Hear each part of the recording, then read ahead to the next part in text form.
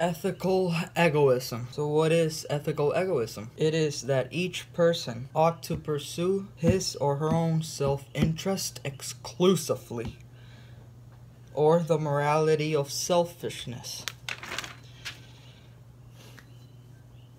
Now, there's two different kinds of ethical egoism. There's the individual ethical egoism and the universal ethical egoism.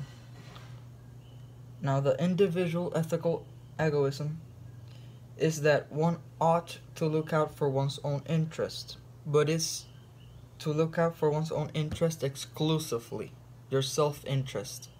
An example of this is the Madoff scheme. Madoff was a former stockbroker who basically stole money from his clients for his own self-interest, for his own benefit.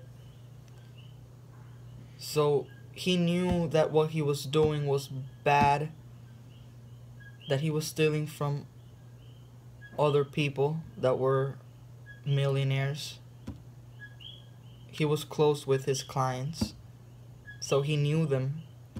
So that's actually like the really bad part of what he did, because he knew that what he was doing was bad. It's just he didn't care. He just wanted to self-indulge with all that money, and that's what he believed in. Universal ethical egoism. That's when I ought to be concerned about others only to the extent that this also contributes to my own interest.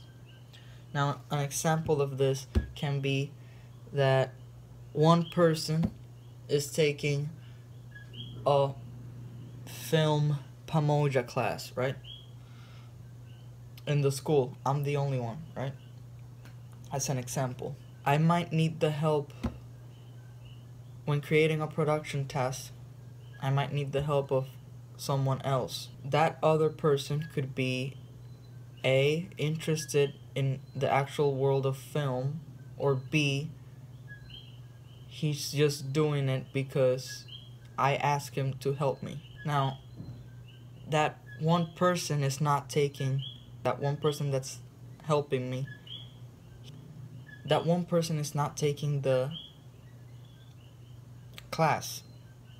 So he really doesn't care about what I produce and what grade I receive. But now, we take another example, the same scenario, but then we switch it up. We say that there's that other person that helps me is actually taking the class too. Now he will receive a grade. So that means that when he helps me, it's helping him with his own self-interest, because he is receiving a grade. So what he actually does, what he produces, is he's actually receiving something back. So that's where the universal ethical egoism lies in, because he is helping me in producing something that he knows he's gonna get a grade. So it's actually not useless.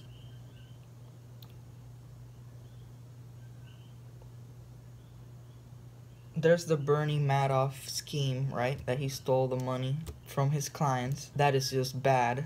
But then there's the other extreme, altruism. Altruism is when we act to promote someone else's welfare, even at risk or cost to ourselves. It's really just being selfless. An example of this is Mother Teresa. She used to be a nun, a missionary who went to India and other poor sectors in the world, and she gave her life in order to help others. He left her house behind, her good living conditions, she left it behind, and she did it because he wanted to help the poor people. This itself is really good. I believe in this. She's not being selfish, and I do believe in that. But of course, we take the Bernie Madoff and the Maria Teresa scenarios, one's completely on one side, the other's the complete opposite. Well, I fall myself in the balance between them. We gotta have a balance between helping people and caring about about yourself. What I stand for is that you pursue your own self-interest, but you also gotta help others.